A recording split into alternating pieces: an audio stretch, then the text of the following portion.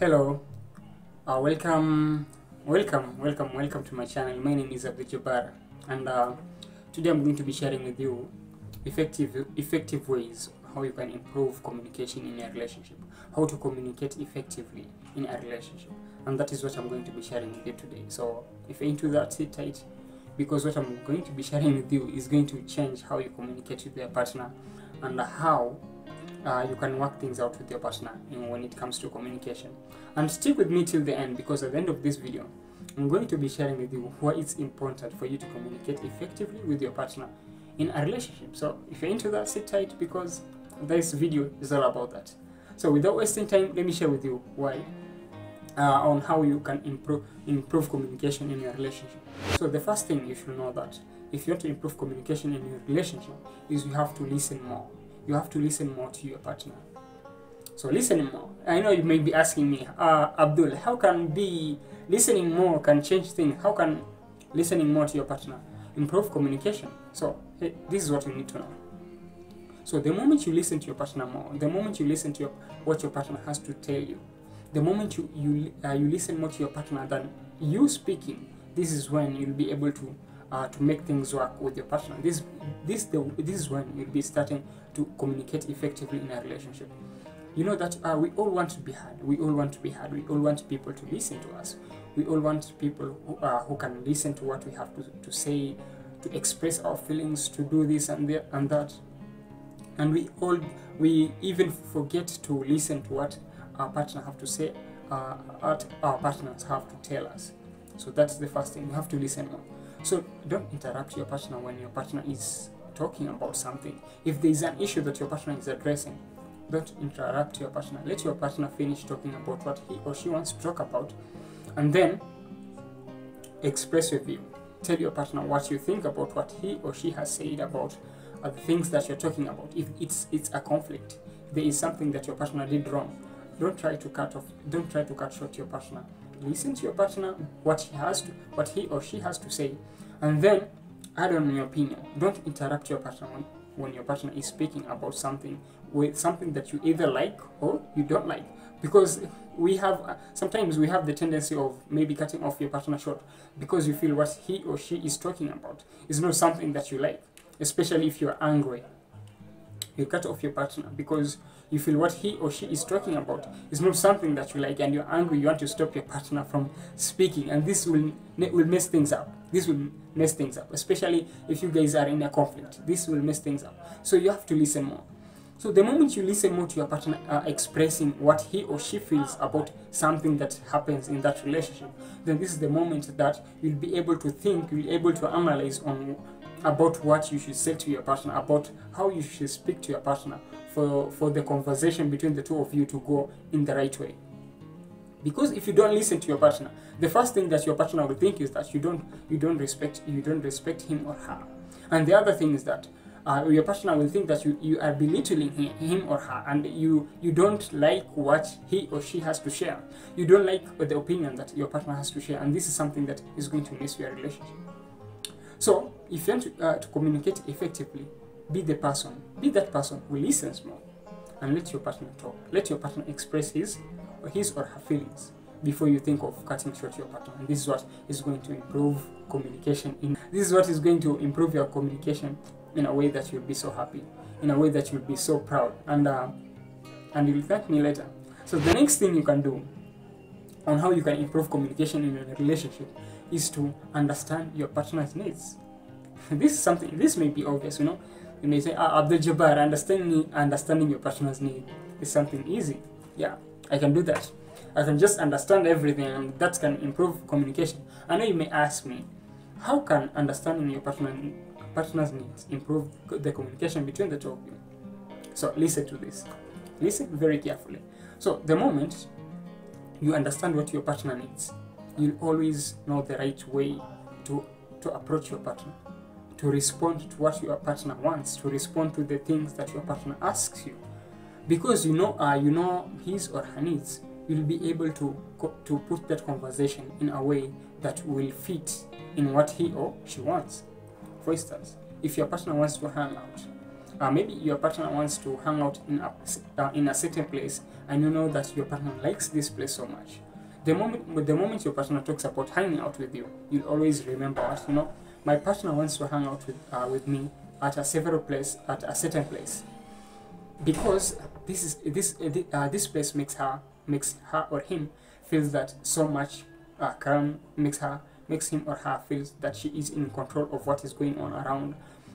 And you know what, you'll be able to respond in a way that you know that you won't make him or her angry, because that is what but he or she needs, and this is what will improve communication between the two of you. And at the same time, when your partner wants to hang out with you, and you know that you are not comfortable with hanging out at that place that your partner prefers, then at the same time you'll be able to approach this conversation, you'll be able to reply to your partner in a way that you know that it won't hurt your partner's feelings. It won't make your partner feel bad about what he or she plans to do with you and at the place that she wants to hang out. Also, the next thing, it can be about the decisions. Also, if you know why your partner need a certain thing, you'll be able to address that issue in a way that you know that it won't affect your partner's feelings, in a way that you know that it won't hurt your partner, in a way that you know that it won't make your partner feel bad, it won't make him or her feel that you are cutting off the most important things that he or she cares about. And this is what will improve communication in that relationship. Even when you want to say no to what he or she wants, you'll be able to present it in a way that you know it won't affect how your partner will respond to you. And this is what you should be doing. So you have to understand what your partner needs. The moment you understand your partner's needs, then this is when you'll be able to do everything in a way that you'll be so happy, in a way that will improve on how you communicate with each other in that relationship. And this is what you should do. So the next thing you should do on how you can improve communication in that relationship is to be open to each other. So you have to be open to each other if you want to improve communication in that relationship. Yeah, this is something hard, and sometimes I'm guilty of this. I really don't open that much to my partner, and if you don't open much to your partner, this can bring conflict in your relationship.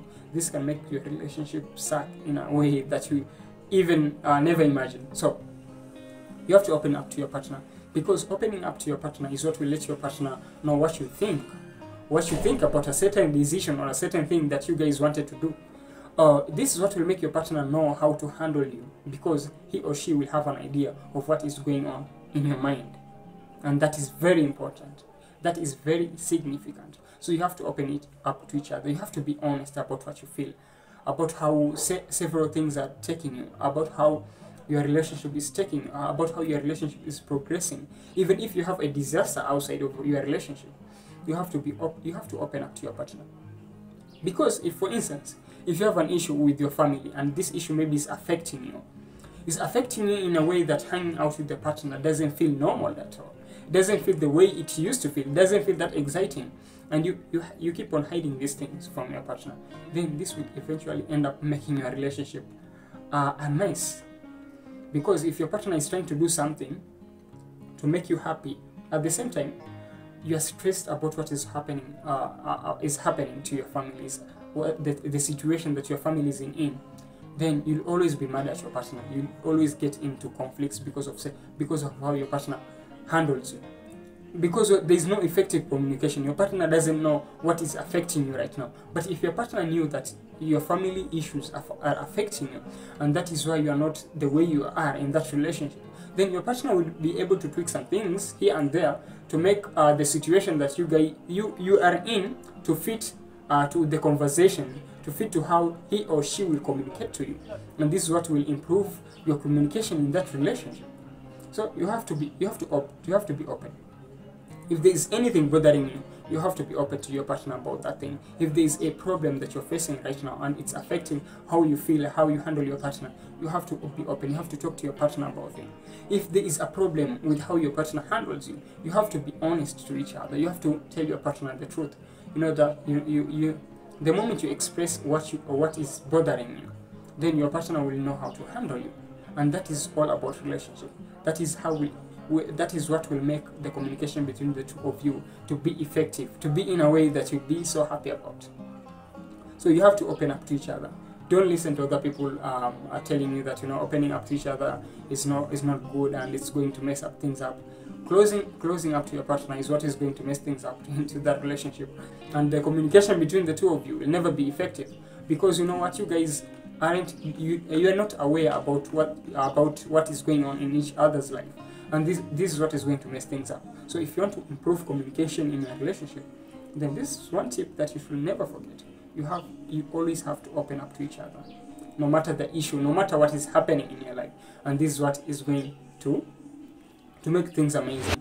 So the fourth thing you can do if you want to improve communication, if you want to communicate effectively in a relationship with your partner, is you have to know that communication will never be perfect.